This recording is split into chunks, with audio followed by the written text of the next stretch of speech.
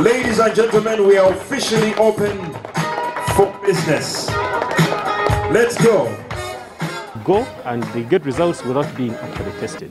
So my call to Ugandans is to be vigilant, to check and see that the place you're seeking healthcare services from carries a license, and these licenses are required by law to be displayed so that you can get a license.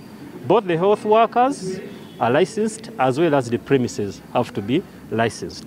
So if you suspect as a keen Ugandan that you're having a quack laboratory, I would advise you to straight away call the health monitoring unit.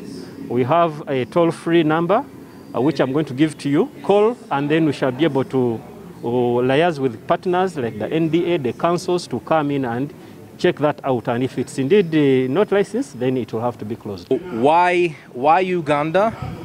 I think that's the question. Or why Supreme Laboratories? Am I understanding correct? Okay. AID Genomics has always wanted to expand into Africa. And for the past, we've been looking to identify countries where we could bring a true benefit. And for us, we found Uganda.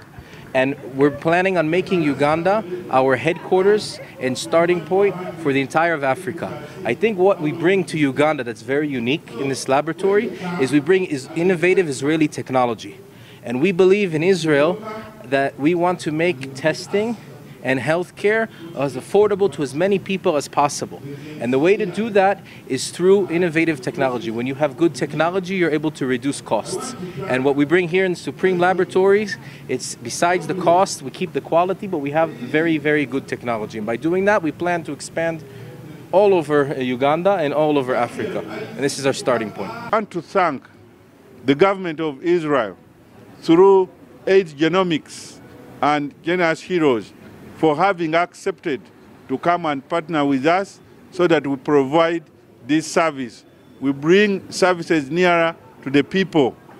I know of people who have had to travel to US, to UK, to India, to Hong Kong, wherever, looking for a laboratory to diagnose them so that they can get quality results, which quality results can be used by doctors to diagnose the disease and then prescribe the right medicine.